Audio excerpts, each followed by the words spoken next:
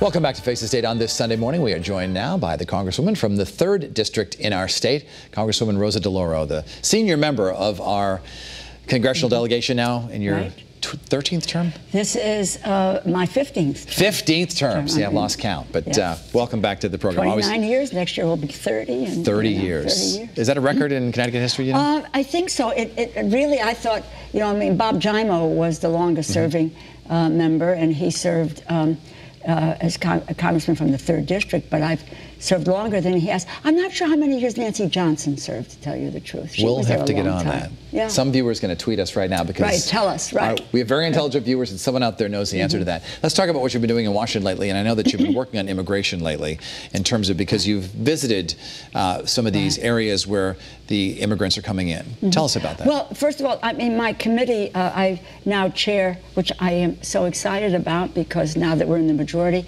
I chair the Appropriations Committee on Labor, Education, and Healthcare.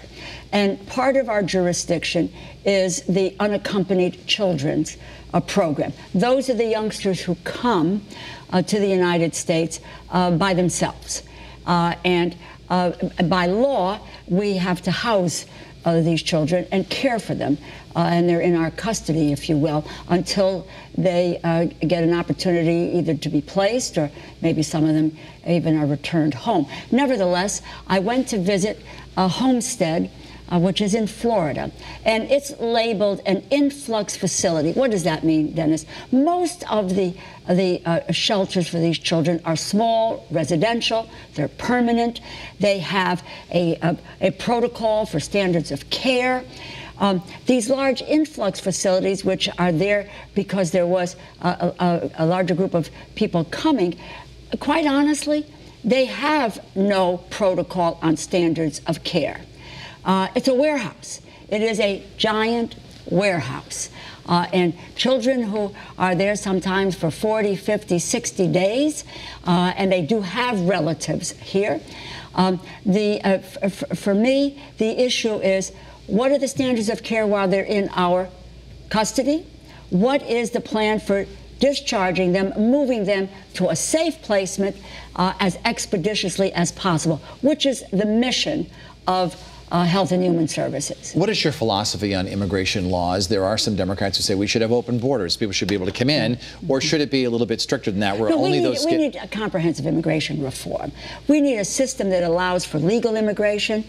We need to have a process where if people are here, what are the requirements that they need to follow in order to become citizens here. And you know that several years ago there was bipartisan legislation in the Senate, overwhelming, where you had, when I say bipartisan, you were taking a look at somebody like a Pat Leahy on one side and a John McCain on the other, came together and they put together a good bill. Nothing ever happened in the House of Representatives. That's the direction we need to go in. Let's talk about the equal pay that you've been talking about. And you've been working hard on this in the House of Representatives. Where does that stand right now? And because it's a tough road ahead. Well, it is, but it's a very simple premise, Dennis. Men and women in the same job deserve the same pay. That happens in the House of Representatives. We have different skill sets, different parts of the country, different educational backgrounds, etc. We all receive the same pay for the same job. That's not true for women in this country. It's 80 cents on average on the dollar. It's a lot less for African-American women. I think it's 63 cents, and Latina is about 53 cents. It really is wrong, and I don't care what profession you're in. I don't care. You can be a waitress, a bus driver, a news anchor, a soccer player, whatever it is, a museum director. It is so it's not equitable. The legislation passed the House of Representatives overwhelmingly in March, and it was bipartisan. We had 7 Republicans who joined us on the legislation. It is now stuck in the United States Senate, and I don't. Sometimes somebody says, how do you self-describe yourself? Or they'll ask me that question. Mitch McConnell has decided to define himself as the Grim Reaper. He will not pass any legislation. I mean, this is a basic, simple economic piece of legislation that says, again, equal pay for equal work, and this is about a family's economics. Today, men and women are in the workforce, overwhelmingly. Women are either the primary or secondary breadwinner in their households. They deserve to have equal pay. You've worked very closely with Nancy Pelosi over the years, and Right. Is she the face of the Democratic Party right now, or is it the squad, the so-called squad? Because they're out there, and the president is trying to portray them as he's telling America, this is the Democratic Party. Well, you know, it's very, very exciting that last November, I mean, there was a blue wave. And 40 seats flipped, were Republican or now Democrat, over 100 women in the House of Representatives. There is great diversity, there is great energy, and there are bold ideas. Nancy Pelosi is the face of the Democratic Party and open to ideas and open to, and you know, has fought all her life for the diversity that we have now. And that's energy. And, you know, I think people try to create divisions where there are none. Are there differences of opinion? You bet. Yes.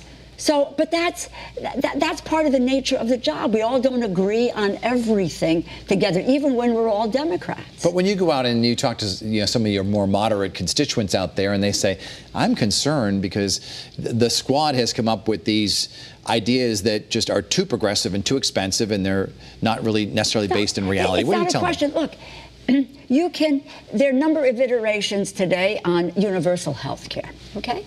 I have a bill that's out there, which is a very good bill. Others, the fact of the matter is that the United States Congress is debating universal health care, okay? That person in that moderate district will discuss the issue in a way that addresses the needs of her constituents, his constituents. Others will do the same in their own communities. We cannot be afraid of new ideas, of bold ideas. We can have an opinion about them, but it really is the way we progress and do things is by having a robust discussion and conversation, which is what we are doing on health care. I want to get your opinion on the president. Do you believe he's a racist? I think the president, let me just say, we have a lawless administration, Dennis, that doesn't want to move any agenda.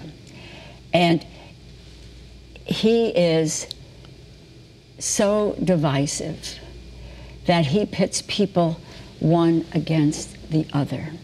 The most recent attack on Elijah Cummings is outrageous. Elijah Cummings is a paragon of integrity.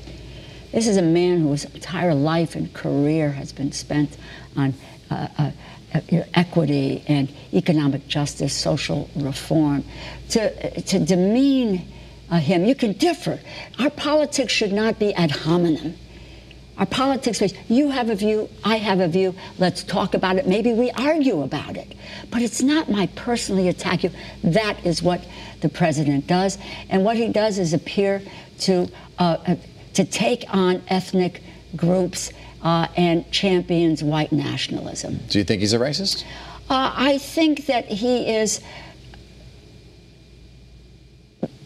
divisive. I don't want to impugn motive, but the way he talks and he acts with regard to people lends itself to that kind of a view, of an opinion of him when he does take on various ethnic groups and stands tall for white nationalism and white supremacy. There are some Democrats who are calling for his impeachment right now. Do you think that that's the right path, or should we just wait until the 2020 election? No, I want to get rid of him in the 2020 election, and I put it that bluntly. I want to concentrate on the issues that people sent me to concentrate on, and that is their jobs, their wages, their health care, that they can afford it, the cost of the prescription drugs. The single biggest economic challenge we have today is people's jobs do not allow them to keep up because of rising costs. We should have, there should be investigations, vigorous, aggressive. Let that go where it's going. On the long run, I'm going to focus on issues that I hear from people every single day about. I hear about them all the time. People don't ask me about impeachment. They ask me how they're going to be able to take care of their family. I believe the election will take care of itself, and we will have a Democratic president in 2020. What should the U.S. do with this trade war with China that's going on right now? I know that you were very against NAFTA, and that's being worked out in the Congress right now. But let's talk about China right now. Sure. Well, you know, the United States has often been schizophrenic about how we deal with China. I think China steals our intellectual property. They have in the past manipulated their currency, putting the U.S. at a very, very big disadvantage. And their human rights violations are very, very well known. So I think we need a strong hand with China. The fact is that I don't believe that the president has a trade policy with China. Once again, it's schizophrenic. It's today tariffs, tomorrow a conversation, etc. And so I think he is not our best negotiator when it comes to the trade efforts with China. I know you said you're going to wait before you weigh in on the 2020 candidates, but I will ask you this. There are about 20 Democrats running for president right now. How many of them do you think could beat President Trump if he or she were the nominee in 2020? Well, the numbers are out there, and there are a number of them in the top tier that in some places, and they looked at this regionally, are taking him on and, you know, surpassing him or are equal to him in some of the states in which he has won. I think we have, you know, you listen to the candidates. There are bold ideas out there. They have a direction that they think we ought to go in. It's about a vision for the country. Unfortunately, the president doesn't have a vision for the country, which is, you know, that's why we need to elect someone else, and we need to elect a Democrat next year. Congresswoman Rosa DeLauro, always great to have you in the program. Enjoy the rest of your summer. Thanks.